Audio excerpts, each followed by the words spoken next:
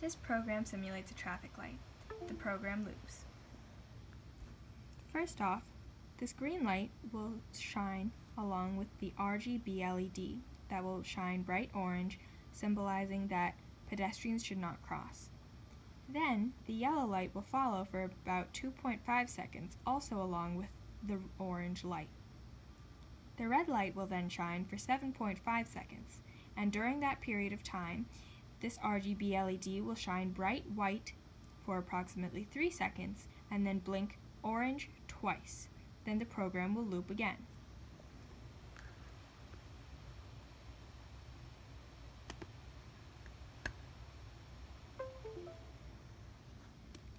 This pedestrian button will do nothing while the yellow or red lights are on.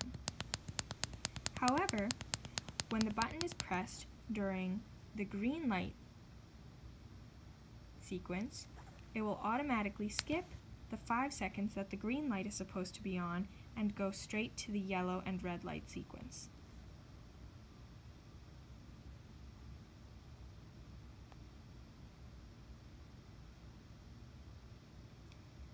(001463537)